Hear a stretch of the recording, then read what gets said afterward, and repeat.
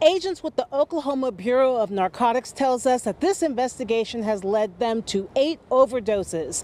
6 of those are fatalities. We believe that number of 8 overdoses right now is going to end up climbing. Mark Woodward with OBN says it was early May when his office began their investigation involving 2 people who overdosed and died in central Oklahoma after purchasing fake oxycodone, later determined to be fentanyl. This fentanyl powder could be 10 times to 100 times to even 10,000 times stronger than heroin. He says the fake pills sold on the black market. We don't believe most of these dealers or the users even know that there's fentanyl in it. He says those pills are stamped to resemble a common U.S. brand. We have seen some side by side. You couldn't tell the difference. Woodward says the distribution far-reaching from Oklahoma to both the east and west coasts. He says 3 people have been arrested and hundreds of fake oxycodone pills are now off the streets. But he believes there are more people involved. So that's why our agents are continuing to comb the state, work with our law enforcement partners and the medical examiner,